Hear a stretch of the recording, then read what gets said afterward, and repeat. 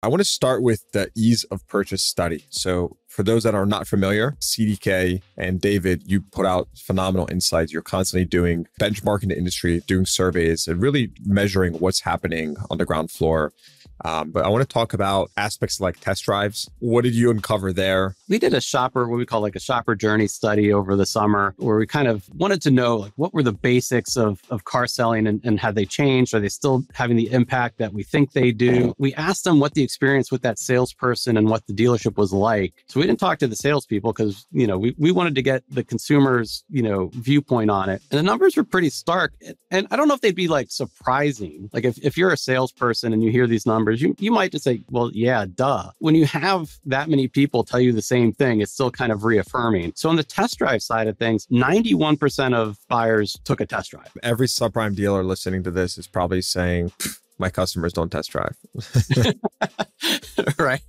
So, and you think, what is that other 9%? And these were new car buyers, but that other 9%, a lot of these times it's like people lease an Accord and they don't need to, 3 years later, they don't need to drive the Accord. Just give me my Accord and get me out the door, right? But 91% are still taking that test drive. And 78% of them said the test drive alone sold them on the car. So just think about that. If you're a salesperson, I don't want to put pressure on the salespeople, but the test drive's it.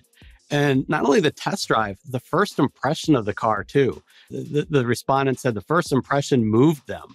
So sometimes in our industry, we kind of forget it can be really exciting to buy a new car. So if you're doing all that research online, you see commercials, you go, oh man, that's what I want. Even if it's a, compact SUV and they all look the same, but you find the one that you want and the color you want, you schedule 62% schedule an appointment and you get there and it's sitting waiting for you. It's shiny.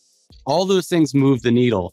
If you're going to the back of the lot, it's squeezed between 5 others and 5 other colors and, you can't tell which one it is. It makes a difference. So making sure that test drive experience is top notch is huge. I love talking about the fundamentals because it's so unsexy and it's so true, right?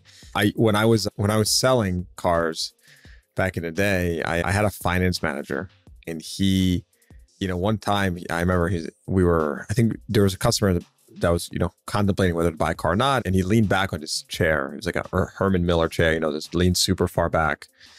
And he said, Yossi, I'm like, what's up? He's like, feel the wheel, seal the deal. And I can't get that out of my brain. It's like, feel the wheel, seal the deal. Like, it's so true. Anyways, that's my little story because it's 100% true, right? Especially for people who do the industry, right? Following that process really matters. It is an emotional purchase for many people. So I couldn't agree more. I think what was even more interesting is I had some of the stats pulled up here is that 86% of extended test drive buyers bought the car, right? So you're pretty much saying, correct me if I'm wrong here, you're saying that 86% of customers that took that vehicle home, right, for a day at the minimum, ended up making that purchase, which again implies what many dealers have always known, but maybe some don't, that there is a lot of value to putting that customer on the road. Again, this applies to earlier we spoke about the subprime dealers. I do not recommend doing this if you're a subprime dealer because you will likely not get that car back. And anyone with experience can attest to that. Again, I'm generalizing, but teasing a little bit, but there's some truth to it. But in all seriousness, 86% of extended test drive buyers ended up buying that vehicle. Huge testament to letting that customer take that vehicle home, for the day, really kind of integrate it into their life. Anything to add there? When it comes to a test drive, how involved does a salesperson get into the test drive, right? So the numbers are interesting. So you're talking about the 86 number, a full day alone, right? You're alone with that car. I mentioned the 78% number saying the test drive alone sold them on the car. If you allow the driver to take a regular test drive alone, the number's right in the middle, 81%. So even though, and 78% of people said they prefer taking it with a salesperson, which is pretty good, that is completely skewed by generation. So the younger they are, they want the ride along, they want the dealer. The older they are, and this probably, again, is not a surprise, but at least we have the research. The older they are, the more likely they are to want to do the test drive alone, whether it's 20 minutes or overnight. So Yes, it is very, I know it's harder on a dealer to arrange an overnight loan, right? It's kind of like doing the fourth down in football, going for it, right? What's the payoff for doing it versus the risk, right? So yeah, it's a pretty stark number.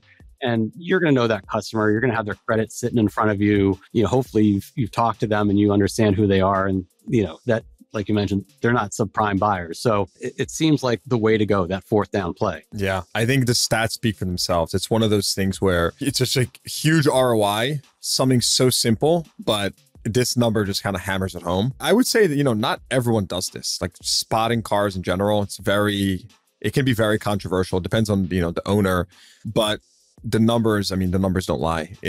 Definitely drives a lot of value if you do it on a consistent basis, net, even if you might have challenges with, 1, 2, 3 customers here and there, or whatever it may be. It's clear that this drives a lot of value. If someone is listening to this right now and they're at a dealership maybe where they don't do this, you can literally improve your bottom line just by implementing this process, obviously doing it the right way, but it's huge. I was surprised to see the 86% number. That's more than I expected. What about buying patterns across age groups? We spoke about, 86% is test drives and that's general, but if you dig into specific age groups right now at the dealership, what are you seeing there? Everyone's really focused on, when we talk about generations, on Gen Z, right? Now, the buying power is all with millennials right now. It's not necessarily that millennials act any differently than any generation before them. They're just the group that's having a lot of kids.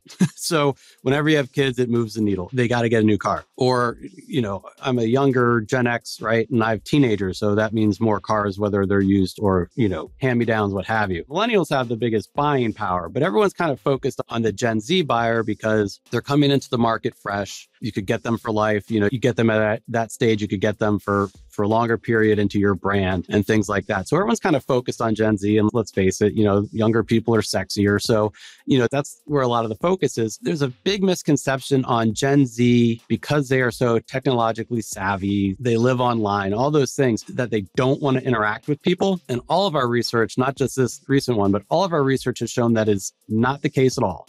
They want guidance more than anyone else, and they want it from the dealership. So you might think maybe it's the dealership on TikTok, maybe it's Russ flipping whips that they want the interaction with, baby. But they're looking for that expert, whoever it may be, at the dealership. So, they'll do their research online just like anyone else, just so everyone knows.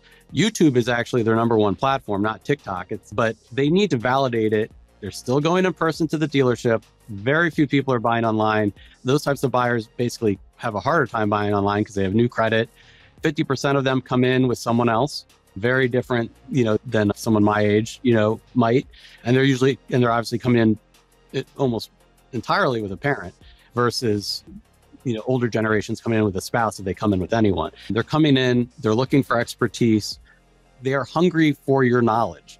So, that's kind of I would think for a salesperson, that would be kind of a cool, perspective to have, where a lot of the interactions you might have with an older generation might be less eager, let's say.